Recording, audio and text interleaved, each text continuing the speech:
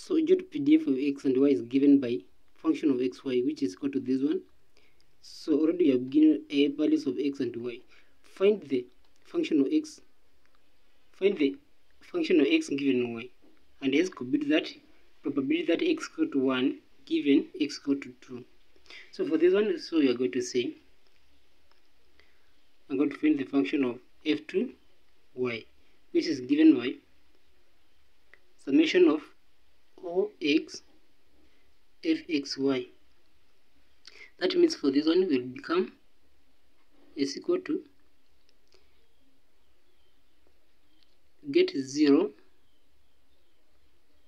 plus y over 30 plus 1 plus y over 30 plus 2 plus y over that. We are going to substitute only values of x. So we are going to get this one is 3 plus 3y over that.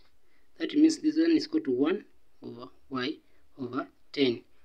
When we factorize out 3, that means f2y is equal to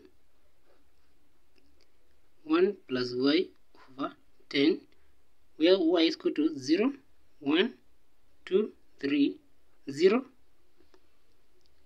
elsewhere.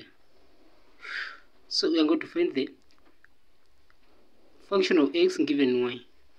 So that means function of x given y is equal to function of x y over function of f2y, which is equal to